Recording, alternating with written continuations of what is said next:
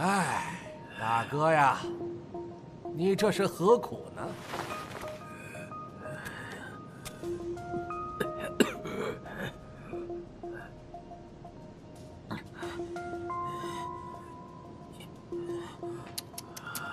大哥呀，你真应该看看你自己现在这副模样。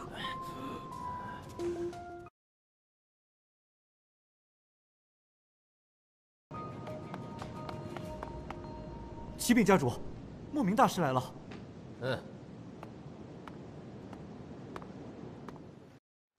主席和旁系的2位老祖，他们是家族的辅天境强者，之前一直在闭关，就是他们在暗中支持杨青海他们反叛。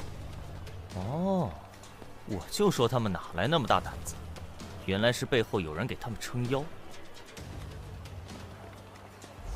糟糕，里面的力量已经没有了。陈少，要不先禀告家主？哼，我倒要看看这2个家伙要做什么。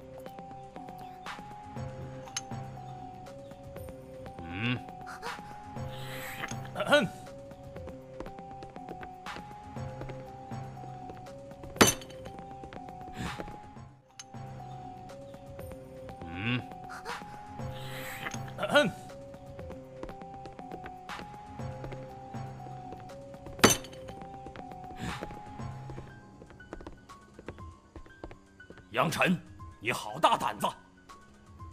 这话是不是该我问你们？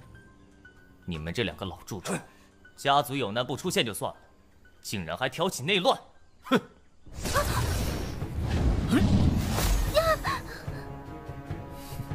简直无法无天！我的手没有知觉了。小兔崽子，不讲武德，给我下药！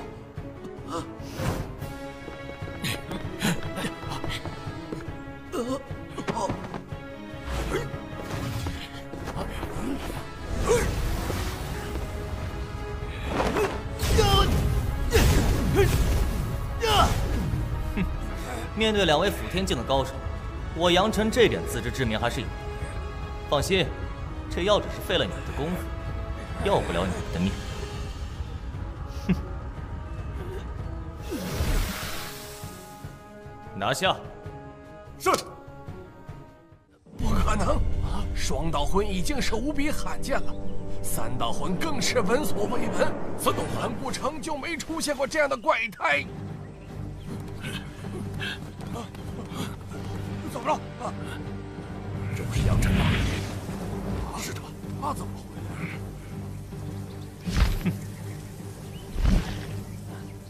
将那个小畜生给我拿下！我要活的！是。小畜生，束手就擒吧！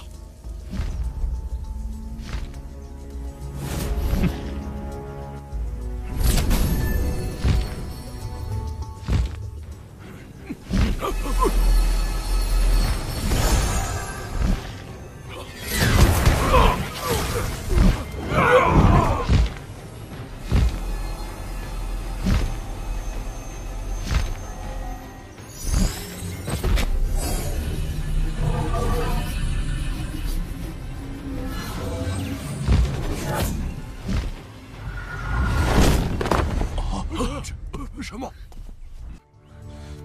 装。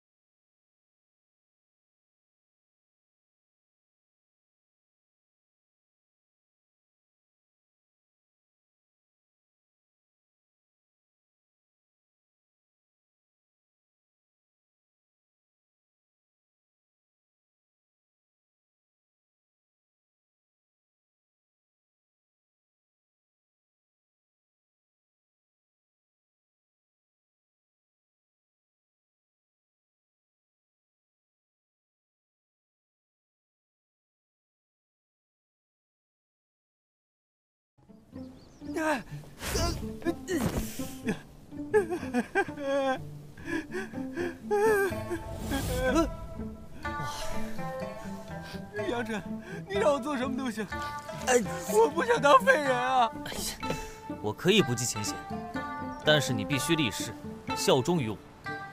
我不会告诉任何人，你以后还是王家的大少爷。而且，你师傅的毒，我一样可以解。日后你要是想学，我可以教你。好。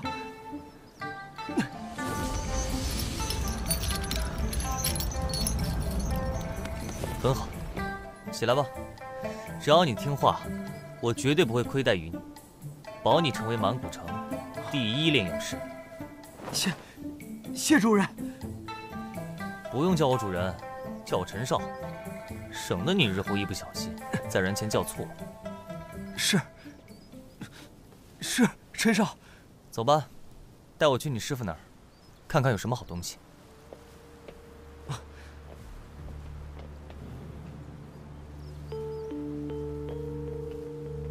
这就是那老家伙的老巢。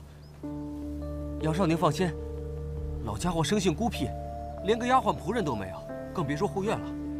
这里的东西，您就笑纳吧。